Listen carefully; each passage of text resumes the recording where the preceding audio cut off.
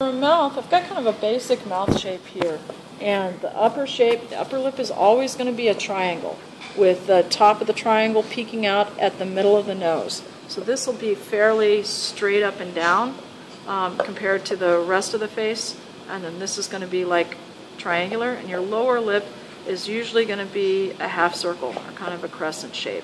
So once you've got your mouth muscles shaped right, you're then going to go in and actually start doing the primary contour of your lip shape, which is going to be where the pink is on your lip. And a lot of getting that shape right is you're going to want to think about creating a shadow where the edge is. And you can see how by doing that, here I have this nice sharp shadow under here. And I'm going to do the same thing to the other side to where I'm starting to get this nice sharp shadow underneath. And once I've got that shadow, I can then think about, well, what is that shape? So your shape may be very straight across, all right? Your shape may be arced up from the corners of the lip.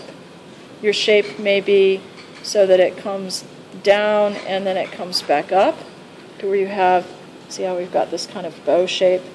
So it's kind of like that kind of shape across the top of the lip.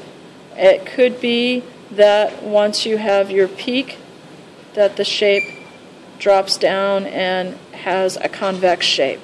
So you've got to figure out what that shape is first. Is it convex? Is it concave? Is it convex? Is it concave? Is it like a double bow? Or is it very straight? Does that make sense? So once I've figured out what that shape is, then I'm going to go through and duplicate it here. So if it's convex and then comes back in, so that's the bow shape, you're going to take the tool or take your finger, you can take the back side of the tool and use it to push it up, and use your tool to push that down so that now I've got this nice, pretty bow shape. If it's convex all the way across, you can use the back of your fingernail, or you can use the arc of the tool, and now that shape is more or less convex all the way across. And I want to really think about that shadow all the way across. Or is it very straight? So you have this little, you'll have this little, what my instructor used to call a parrot beak down the center. And some people's are bigger than others. So now this person's is very straight. Really make sure that you get that shape right. Push it down a little bit more, and we have that convex shape. So I'm going to make it a little bit more convex. I think that's how much clay do you think on average you add to the face when you're adding skin? Like how thick? So if we're adding skin, it may be paper thin. In some cases it may be that you don't add any at all, that like on the forehead you may just blend the muscles in. Really? It depends upon where on your face, and that's where you've got to really look at your pictures, look at the model, and you know, like in your cheeks, you may have quite a bit of fat underneath the skin, so you could add as much as 1/4 inch. So I'm going to make this mouth so that it has two different shapes as opposed to one. So there's a straighter shape, and this is the bow shape. So once you've gotten that done, I'm fixing to make a little dent in his face. Then you're actually going to put the fat onto your lips. Can you do it? And generally, you're going to take and roll up some little balls for the fat. And the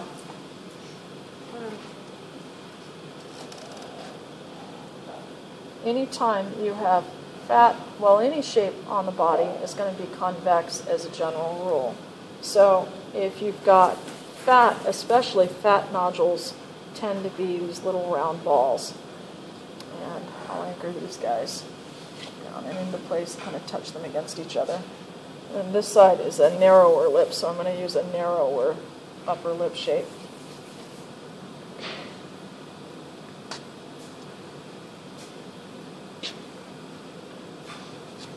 And once I've anchored those little shapes into place, you're going to take your tool and just real gently blend them up to the upper lip shape, and really keep track of where that edge is, where the two are going to, where the fat, the roundness of the fat is going to meet. Okay, and keep that edge. So, and that is really the biggest secret, is making sure that you keep that edge when you're making that upper lip. And it is easiest usually to do the upper lip first and the bottom lip second. But sometimes, especially like on a larger mouth like this, you may need to add a little bit of clay down into the corners. And sometimes you can't get that clay placed by using the tool. And so you can put a little bit of clay onto the back of the tool and then put it into place. All right? Now here's the thing that is important. Shadow. Always see how there's that little bit of a shadow, little bit of a shadow created by the undercut of the lip coming down. So the lip's going to come out, and then it's going to cut under, and there's a little shadow right there that creates and shows me where the outside edge of my lip is. Okay? Does that make sense? So same thing on the other side. Now there is a temptation, and this is a beginner's temptation. So I'm going to show you this, but do not do it. I'll knock you for it. There's a temptation to put an outline on the lip. And the biggest thing to remember is that when you look at it from the profile, lip's going to come out, and then it's going to cut under. And it's that undercut that's going to create the shadow that's the primary contour of that outer lip. Does that make sense? Okay. So Can you point to it again? the shadow is going to be created by, here's the upper lip, and there's an undercut. So the undercut creates the shadow, which creates the shape of the lip. So really, really important to think about here to the shadow. Just like I was talking about with the eyes, the shadows are one of the things that are the most important thing to think about. Okay? So then once you've got your upper lip shaped the way you want, and remember I'm doing two different lip shapes here. This is a little narrower. Thank you. And if you think it with your hand, don't worry about it. It's just clay. You can put it right back. All right? So shadow's created. Then you're going to do your lower lip. And there's a couple of different ways to deal with the lower lip. You again want to think about, well, what is that shape on the lower lip? Very common is, and this is exaggerated because these are very large lips, very common is for your lips to kind of come down at an angle and then box over straight and then come back at an angle. Another thing that's really common is for your lips to stay rounded all the way through. So you have this really, really gentle round arc all the way through the bottom. All right? So that's shape number 2. The third shape is for them to be rounded, but there to be a lift or an indentation right in the bottom lip. So almost like the indentation on the top lip, but not quite as extreme. That's really common. So once you've figured out what that shape is, you're then going to do the same thing for the bottom lip as you did for the top lip. All right? So you're going to very gently roll in, and most people, you're going to have 2 major balls in the center as far as shape-wise. And then, especially if you have the straight across or the bowed out lip, sometimes you'll have a third one kind of in between the two to make that bottom lip shape. Because you sometimes will have a little depression right in there.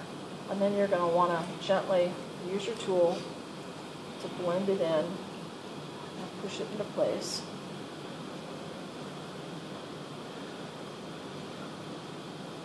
I made this a little large.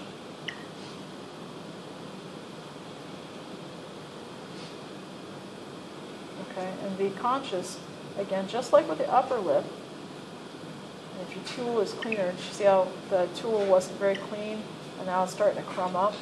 If I wipe the tool off, now it's starting to go clean.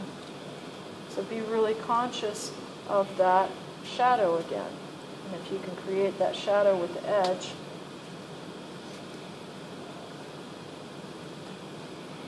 so it's kind of the same thing as it was last time, where I'm coming around and I'm creating the shadow, but instead of creating it up here and going under, I'm creating it by the lower lip is going to come back.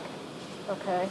The last thing to do when after you've got your lip shape right, but sometimes it's helpful to take and put the arc and cut the spot between the lips. Just figure out where do the corners of my mouth meet. So at the moment, this one is set so that the upper lip is going out farther than the lower lip. It may be that your upper lip and your lower lip meet evenly, and it's also very common for the lower lip to come out and be fuller and the upper lip to stop before the lower lip does. So figure out where are the corners of your mouth, where do they meet? You know, what is that shape and where do they meet? Okay, so I'm going to show you another trick for doing the mouth, kind of a different route of going. So, and it's often easier when you have a smaller piece for that.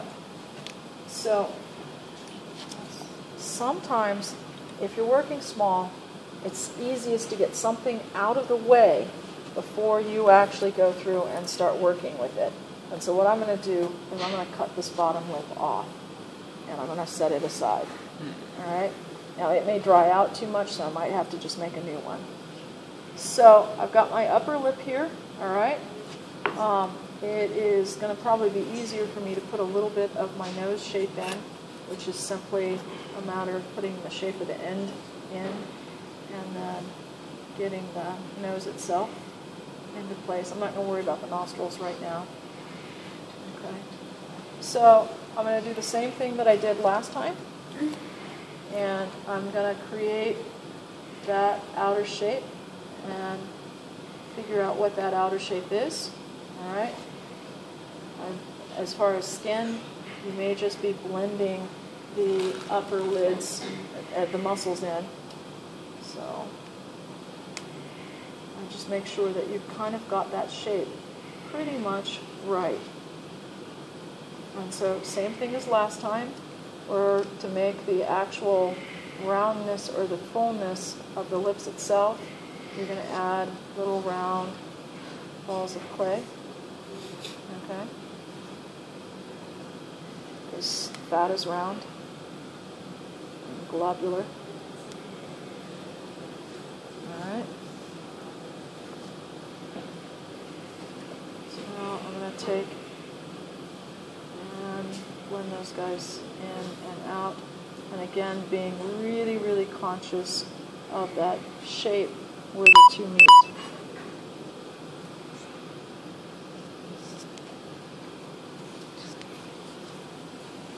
The battery's low. Yeah, I have to do that one. Alright, and then while this is clear, I can go through and cut that upper shape. So without having that bottom lip there, that made that a lot easier for me to get this shape right. Okay? I think I need a little tiny bit more right here. Get that parrot beak thing right. Okay?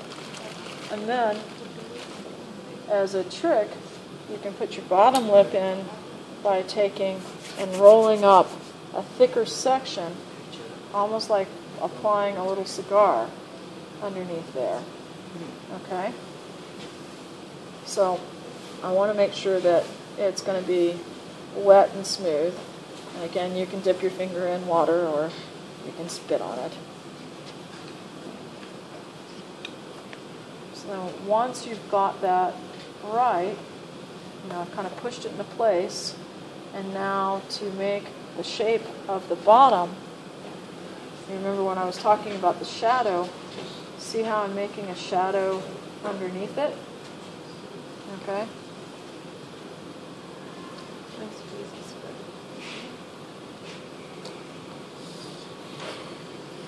Sneaky, tricky.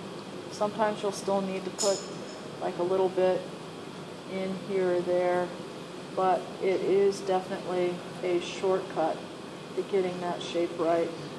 Okay?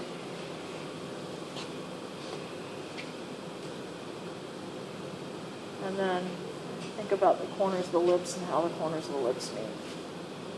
Does that make sense to you guys? Yes. All right, so obviously I'd need to do a lot of refining to get this exactly the way I want it, but I've got it fairly close. Okay?